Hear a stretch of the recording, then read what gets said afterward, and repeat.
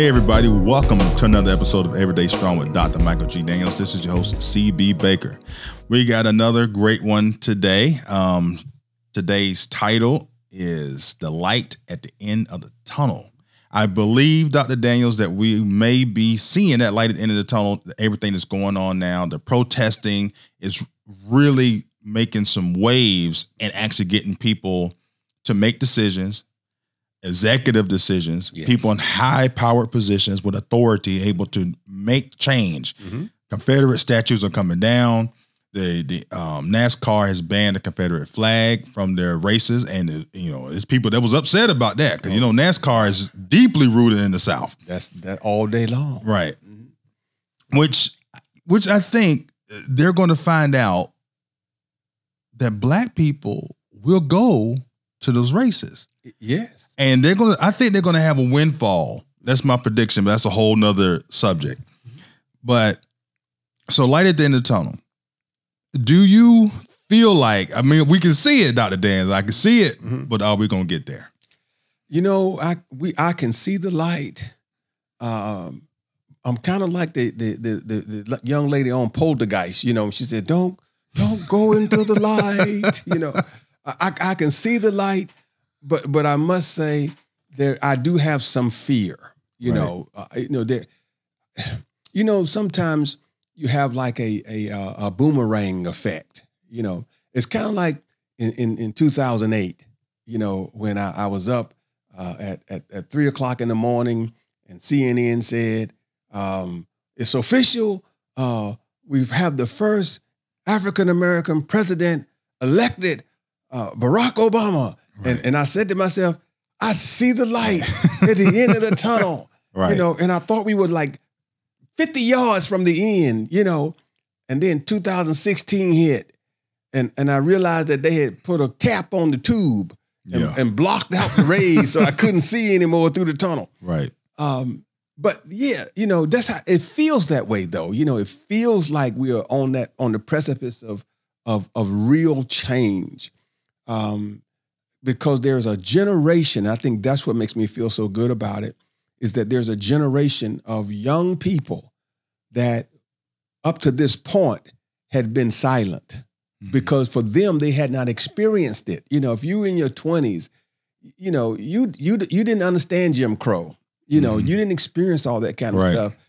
And so when they go to college, you sat beside the white sat beside a black, and it wasn't a whole lot of difference for them. It wasn't like when I went to a college, when I left the HBCU and went to another school, I would be the only black in my class for just about every class. Right. So, but for them, it's not like that. But now, even though they feel equality, even though they are comfortable dating each other, interracial dating, interracial marriages, now they understand that just because they themselves may see it, that intrinsic racism still exists. And that generation, I don't think is going to let it go. So that's what makes me feel good about it. Yeah, I feel optimistic about things, about where we're going. And I feel like the changes that's going to be made, even if you tried to roll back some of them, mm-hmm. the statues are down. Right. The flag is banned in NASCAR. It's so that now you shouldn't be seeing the flag just sold in stores just to be sold. Right. And so that's real change that, now when we get to police reform, like the national database for, police that are just being, doing bad things and then possibly not being rehired. Mm-hmm. Now we got to go to the next step with that. It's like, okay, now if you knew this person had this report and you hired them anyway, now we got to look at you. Right. So, but now we're starting to hold people accountable for things. And that's all we've really been and generally just asking for. Hold people accountable for their actions, mm-hmm. for what they're doing. So I definitely could see the light at the end of the tunnel. And I feel you on 2008. Mm-hmm. 2008 for me, I was like, now I will say this. I will stand on my word. I always said Barack Obama wasn't a form of slave ancestry for here in America. Right. True. He was America. So I was proud when I saw Michelle Obama because she is, Right. from here. She is descended from slaves. Right. And that's the one when I think that happens, when you get somebody from slave descent in America, I'm not taking nothing away from Barack Obama. Right. He still unlike some interracial marriages, he says I'm black. Right. I feel like when we get to that point, which I do believe of Michelle Obama, Michelle Obama, please run for president pretty soon. I believe if she ran for president, she would win hands down, be a landslide. Oh, absolutely. Now whether or not she wants that, because she's gonna catch pure hell when she's in office. And I think that's part of the reason why if she doesn't do it, that would be the reason why she's not gonna do it. So if we're gonna get there, what country do you see us being once we're out of the tunnel? We see the light at the end of the tunnel. We're out of the tunnel. What do you see that? What is your image of that? I gotta tell you, my imagination is not that great. I'm being honest, because the laws, and I mentioned this too. I had a meeting the other day with one of the state delegates and one of the state senators, and I said, you can change a law, but changing a law don't change an attitude. It just doesn't change the attitude. And people can treat you within the law and still treat you in a way that's not just. Right. For example, a policeman has a lot of latitude. Let's say they don't use the chokehold, right? But he has a lot of latitude. A policeman can pull me over and he can write me a ticket or he can arrest me. That's the latitude he has. Right. He'll let you go. Right. He can do either one of those three things. Write me a ticket is to keep the courts, from overloading the courts and overloading the jails, right? Right. So if attitudes aren't changed, what would stop a policeman from, rather than giving me a ticket, arresting me? Right. Because on that piece of paper, it says you was arrested. Right. Right. So he could take me down and take me and lock me up. Right. And I'll give you an example of that happening, is that when I was younger, my two brothers and I were traveling from Norfolk to Durham. And my oldest brother did not have his driver's license. He was speeding, got pulled over, did not have his driver's license with him. Well, rather than give him a ticket, they locked him up. Wow. And so, but they had the latitude to say, here's a ticket, and they still could have said you can't drive. Right. They didn't have to incarcerate him, right. For that reason. So, I see the light, but I kind of feel like this, and I'll use a biblical reference. When the children of Israel left Egypt land and they went contrary to what God asked them to do, he said, you're not going to get to the promised land until this entire generation dies off, because your memory of what evil lurks in hearts won't leave until you're dead. And I think sometimes that change will only happen when all those people who are racist in nature are dead. I think a generation will have to die, because in my lifetime, you still will have people that will be not just resistant, but mad that the statue came down. Yeah, I agree with that. Even with one can even say even with their kids, because they're seeing that their parents is upset, over things, and it's like, why are you upset? And they're telling them it's all falsehoods that they're saying, but they're blah blah blah blah blah blah blah, and now they got that embedded in their head, and then that's where you always hear the white people be like, I had no idea. Like the ones that like they wake up like, yeah, y'all not that, they even when them saying it is still racist. It's like, y'all not that bad. But I get it. It's like you've been brainwashed to thinking that every black person is a criminal. Right. Or the bare minimum a bad person. Mm-hmm. Mm-hmm. And that's that fear. You know, I give you an example. Another example. You know, about a couple of years ago, Virginia Beach had a town hall meeting to survey people to see whether or not they had support to take down the Confederate statue or to relocate it. You know, those kind of things. Now, there was a gentleman that was there. There was an instructor, a history instructor at Old Dominion University, and he got up and said this. He said, "My colleagues don't agree with me on this, but they don't know what they're talking about." He said, "You all think that the Confederate means slavery, but it does not. The Civil War was not fought over slavery. The Civil War was fought over states' rights." Said, "So why are you all so upset just because you're black and it's a Confederate statue?" Well, that was the dumbest thing I ever heard. See, there are still people who want to rewrite history and act like it wasn't fought over slavery. Right, right. Because in the Declaration for the separation, it clearly states the right to own slaves. Right. Now, it's true that was a state right, but the state right they was fighting for was the right to own slaves. The irony of that, too, is this, that General Robert E. Lee saw the foolishness of memorializing statues and using the flag. In fact, at his funeral, he said, "Do not bury me in my Confederate uniform. Do not use that Confederate flag.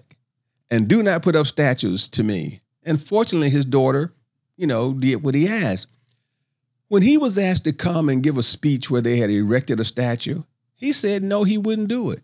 Because he said, if you keep putting up statues and doing those things, the nation will stay divided. Right. So he understood that if you do that, the wounds will not heal. I'm afraid that those people who have tried to rewrite history, you know, like when you're driving down 58, I don't know if you noticed this, when you're driving down 58, there's a big sign, you know, that talks about the Confederacy, and it says, if you don't, you know, if you think this was only about slavery, then you don't know your history, you know, something along those lines, right? Those type of people will keep teaching people that it's fake news. Yeah. I want people to know history. Mm-hmm. When I'm, you know, in Virginia driving around, you see the little Confederacy little shops. Now, I don't go in there, right? But right. I get it. If you want to go and learn about your family and, you know, your great uncle who fought in the Confederacy, yeah, fine, go right ahead. I have no qualms against it. Actually, I encourage it. Like, go if they're teaching them true history, right? If you teach them true history, and also teach them about how the black soldiers came down and then, you know, help wipe y'all out. You know, throw that in there. Right, but don't. if you teach them that you're heroes, you're teaching them a lie. Right. Because the losing army has never labeled heroes. Yeah. Never. I've never heard anyone say that the Japanese were heroes during World War II. Not until recently when they started making movies along with the country of Japan. No, but they don't. I've never heard somebody say the kamikaze pilot was a hero. Yeah, no. Not to America. I mean, no. I've never heard I'm not talking about what they say in Japan. Right. I'm saying I've never heard an American say the kamikaze pilot was a hero. Yeah. You know, because they fought against us. I've never heard an American say that Adolf Hitler was a hero. No. I've never heard him say that. There are no statues in the United States of Hitler saying to our fallen heroes. No. There are no statues in the United States to Nat Turner saying to our fallen heroes. Right. Right? Generally speaking, when you fight against a country, they consider that to be treason. Yeah. Yeah, generally speaking. So they're not heroes. No. They committed treason. Yeah. And I'm in total agreement with you. You know, it's, yeah. So you know, but go ahead. So on my view of the light at the end of the tunnel is I feel like we'll get out of the tunnel. I feel like it's going to be cloudy outside. You know, that's I agree 100%. Once we get out, it's gonna be cloudy, and it may be even raining hard. And I just hope that it's not one of those situations like when you're in Boston. If you've driven in Boston ever since they redone all the tunnels, you get out of one tunnel to go right back into another tunnel. I just hope it's not like that. But it very well could be where if you need a whole generation to die off, then I might be old, in my 70s and 80s before I see, things really, the skies open up and the clouds dissipate. Right. And I'll tell you why I say that is because not only are there whites that think that blacks are inferior, but almost every other culture, because of how we have been portrayed, thinks we are inferior. So and not to mention black people themselves. Right. So see, the Asians also, I'm not saying all of them, but I'm saying the Asians too feel that way. The Latinos feel that way, So you got I'm not again individually, all of them may not, but the Latinos are afraid of black folk, in general. Right. Asians are afraid of black folk in general because they all have this. All of them, when you don't have a lot of information, you lean to a stereotype. Yeah. And so that's what they do. And they may have a friend that they say, well, I got a black friend. He's okay. But if they don't know you, that suspicion is there. Right. But see, a white man you could not know, and they don't think that he is bad. Right. That's why white men get can flim-flam people so easily. And people will wonder, how could he do that? Because if you're a white male, they trust you. Right. If you're a black male, they always are suspicious of you. Right. And that is the pure definition of white privilege. Absolutely. If you're a blonde white female, you're looked upon as being the victim. Right. I don't care what happened. So, and because of that, I agree with you. That's why I say it's going to be some clouds now. We will progress, but it's going to still be some cloudy days. It's going to still be some thunderstorms. And then the sun going to come out. But then the rain going to come as well. Right. Switching gears here a little bit, our president, Donald Trump, and the police reform press conference, I don't know why he buried this information in there, but he made an announcement about giving more money to HBCUs. And he basically said that he met with them last year, gave them money, and he came back and he's like, why are y'all back again? So we got to do this every year. So he said, okay, how about I end this and let's extend it out and give you a lot more money to where you don't have to keep coming back every year. That was huge news for the HBCUs. Right. So now I'm going to ask this question. And now everything is leaning pro-black. Right. All right. Are HBCUs still necessary?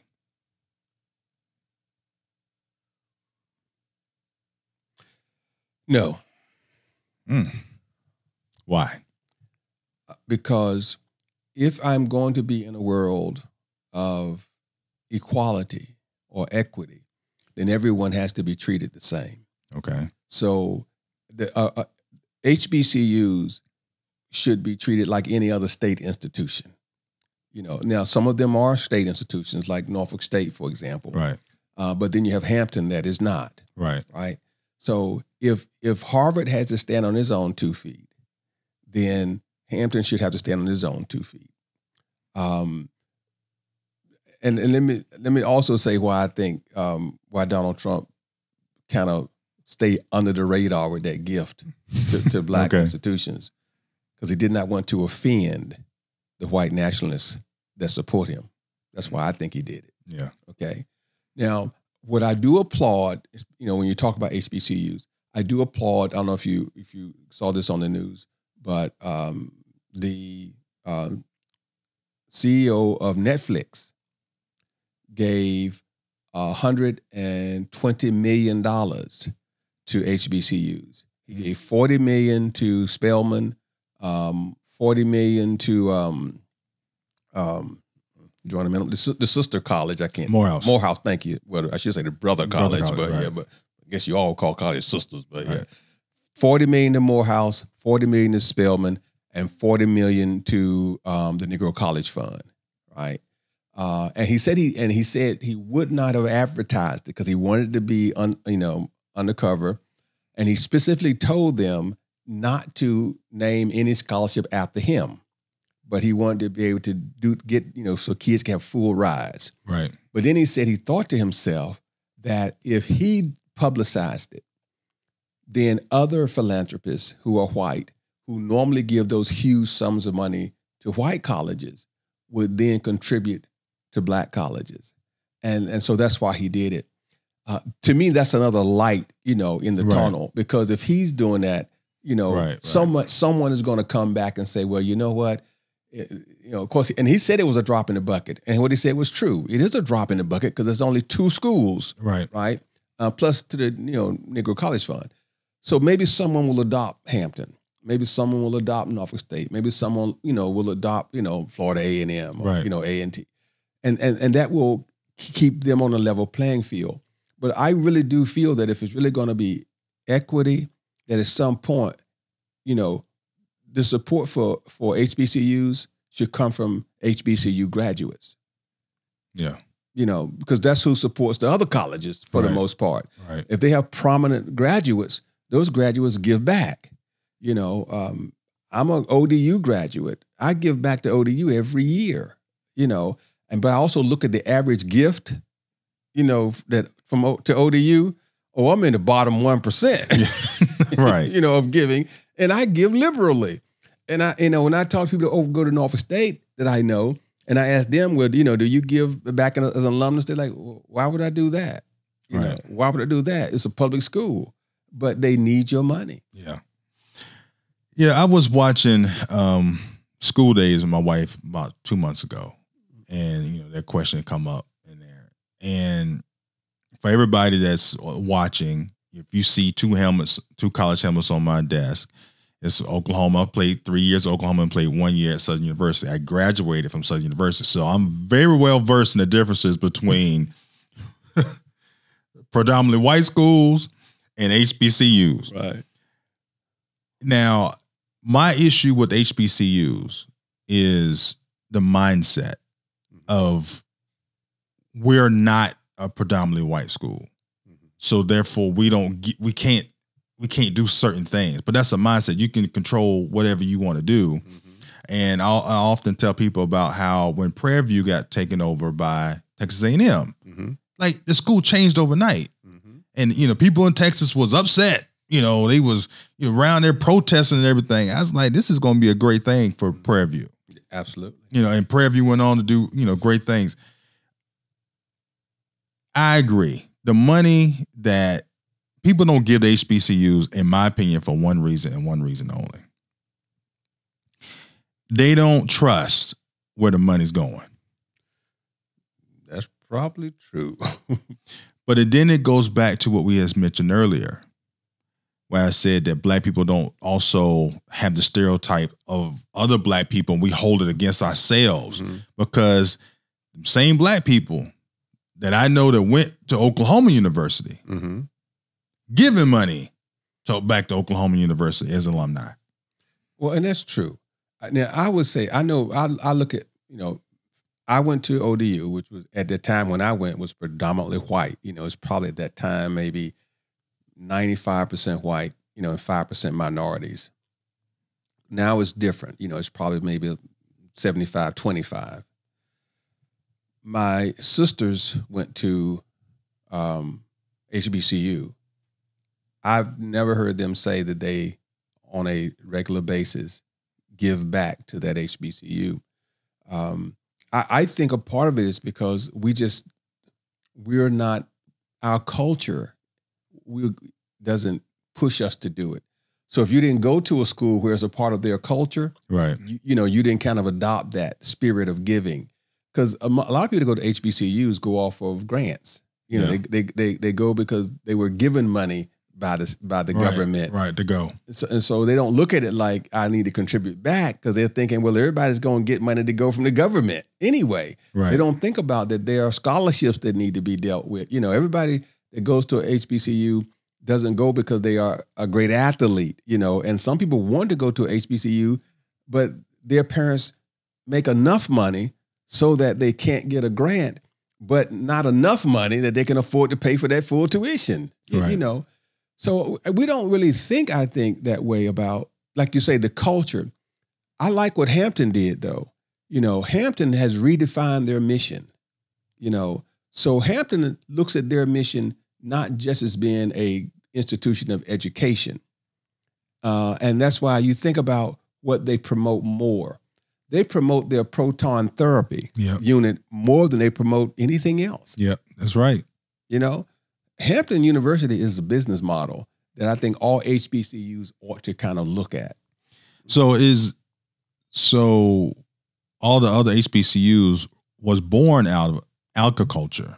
Mm-hmm. Okay. So did them not focusing on that hurt them? You know, the farming industry kind of just lowering, you know, taking a dip. Well, yeah, I think you gotta, you know, I look at A&T, right? Which is near my hometown, and most of my high school, you know, classmates, they went to A&T, either A&T or North Carolina Central University.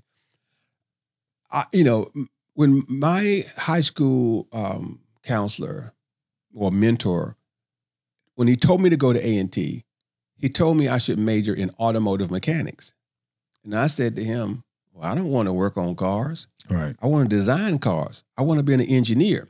And he was saying, well, fool, you it's not just cars. If you understand it, you know, that, you know, you can work in factories, you know, fixing those machines in the road. I want to design them. I don't want to be the one getting my hands into them.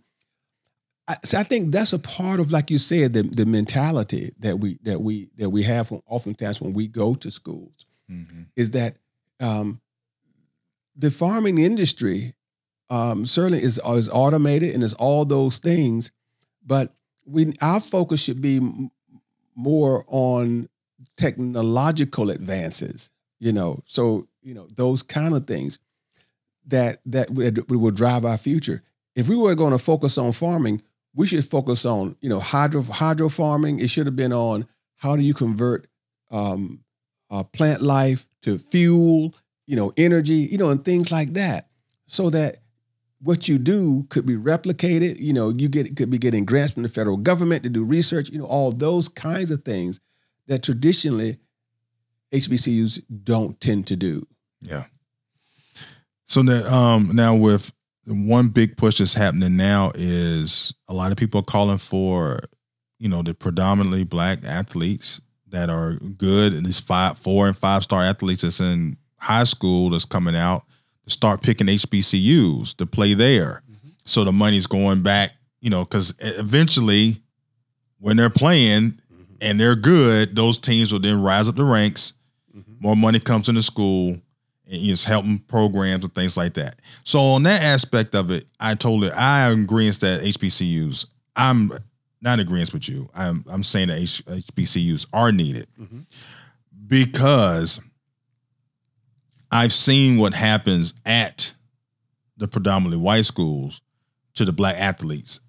Like, it's really, you get treated as if you're only here because you're athletic. But are they? Oklahoma? I'm just telling you from my experience. Right. But is that the only reason why they're there? Some of them, yes. Well, then they're getting treated like they are. Okay, see, this is how I look at it. But again, you know, never played college sports. But here's what my mother always taught me. Here's what I was taught when I was in school. Nobody can take what's in your head from you. That is true. They can't do that from you. Whether you go to a HBCU, whether you go to a Harvard, 1 + 1 is still 2. The Pythagorean theorem doesn't change because of what college you go to. Right, that's right. So if you go to Oklahoma, let's say, and they treat you like a commodity, well, that's you who that don't mean you have to treat yourself like a commodity. Right. You know, you can still be an engineering major, right? Right. You can still be a pre-med major. They don't tell you what you can major in. They may tell you, well, you know what, you got to practice this and this and this and this, and so it'll be easier for you if you majored in basket weaving. Right. But that's still your choice. Right. If you do it or not. So again, I'm not saying that I'm not saying that historically black colleges should be vanquished from the earth. What I'm saying is at some point in time, if you really want equity, right, you can't keep saying, give me a handout if you want to be treated as equal. Because if you become a slave to the system, I guess is a point I'm trying to get across. You don't want to become a slave to the system. You want to be able to work the system so it benefits you, so people see you as equal. If all I do is live off welfare all my life, I can't be mad and say the man. Right. The man won't let me rise up. Well, I chose not to rise up. And so that's what I say. No matter whether you go to ODU or whether you go to Norfolk State, and it's true, and I'll say this because I know it's true. If you go to ODU and Norfolk State, your chances of getting a job are better if you went to ODU. Oh, yeah. Okay, your choice. But once you get in the job, your rise has nothing to do with what college you went to. I agree with that. No one asked me never at a promotion did anyone ask me what college did you go to. What they looked at was performance. Yeah. And if you are a good performer, doesn't matter what college you go to. Let me ask you this question. Do you think between Norfolk State and ODU, what do you think, who networks better? ODU, absolutely. So, and I would say that, across the board, generally for HBCUs, why do you think as black people, we don't network as well? I wish we were like crabs in a basket, but we are not. People always say we're like crabs in a basket, but we really are the opposite as crabs in a basket. Okay, explain, please. Okay, in the wild, crabs understand the value of numbers. That's why they hatch all at the same time. Right. Generally speaking, because the more that they are, the more chance they have for survival. Okay, that's how crab. That's nature, right? So when you see a crab getting out the basket, and someone grabs onto him, that's because the crab doesn't want to go out by himself. So he says, when I go out, I'm pulling you out too. And the next one will attach on because I'm pulling you out too. So because all of us can get out the basket. See, we've looked at it like he's trying to hold the crab in the basket. He really isn't. The crab that's going out first is saying, I need y'all to come out with me. Because if all of us get out there, we have a better chance of survival. Right. And he's also saying, no crab left behind. Right. Right. So essentially what's happened is some crabs have gotten out of the basket, but didn't pull anybody out. And the people that's in the basket is complaining about the one guy that did get out. Because in my experience when I was at Norfolk State was that there wasn't a sense that there was a network out there that would pull you out, pull you up, right? Right. At ODU, the sense I got was we have all these alumnus that are business leaders, in different places. And you know what? We're going to introduce you to these people at these job fairs. Right. So they know you are a graduate. And so in their minds, I know what you know because I was here too. We don't necessarily do that at historically black college, at least didn't when I was there anyway. That's not how we did things. The other thing is when I look at is the alumni chapters. I look at how ODU alumni chapter operates, look at how the Norfolk State alumni chapter operates. Now, I am a member of a Norfolk State chapter, and I'm not a member of an ODU chapter, but I know how they operate because they don't exclude me. So even though I'm not a member, they never exclude me on stuff. Mm-hmm. It's a whole different ball game in how they do business. And the information they send out. ODU sends out periodically. They send out these kind of like magazines, updates and things. Not only do they have everything that's updated about ODU, they have a listing in there of all the ODU alumnus. Okay, and they highlight different alumnus to talk about their careers and where they are. Right. So you know who to call. You know how to contact. Right. So wait a minute. This person is doing X, Y, Z. So you get that kind of information.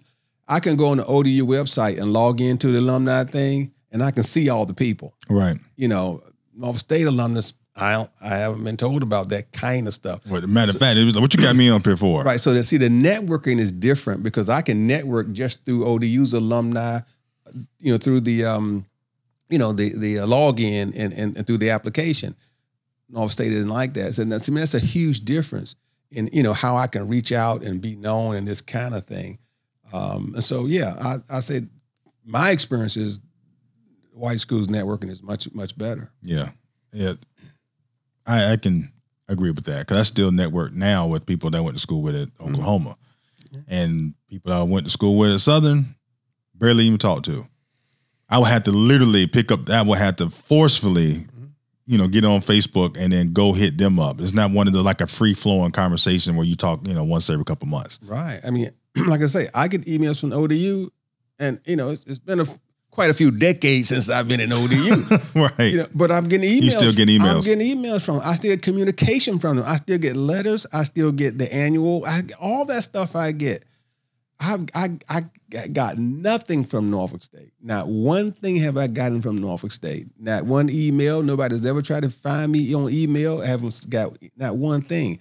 Now, if ODU found me, I wonder why Norfolk State couldn't find me. I'll even say this. I went to Tidewater Community College before I went to ODU, right? It was a long time ago. Right. Even they still send me information, and that's a community college. So, the culture, I think, kind of hurts us as well. Right. Well, you got anything else to bring up before we close out? Well, it's just always a pleasant opportunity and to folk. And I'm just going to say to people, listen, this is an important time. As you mentioned, the light at the end of the tunnel. If we want that light to shine, then everybody who has not registered to vote needs to register to vote. Everybody who knows somebody who has not registered need to get them registered, and you need to vote. Don't stay at home and say, like we did last time, right? Well, I'm not going to vote because I don't want to vote for the Democratic Party. Listen, a non-vote is a vote. Yep. So get out there and vote. And get up early to go vote. Vote early and vote often. Thank you all for joining us. This is your host, CB Baker. Till next time. Peace.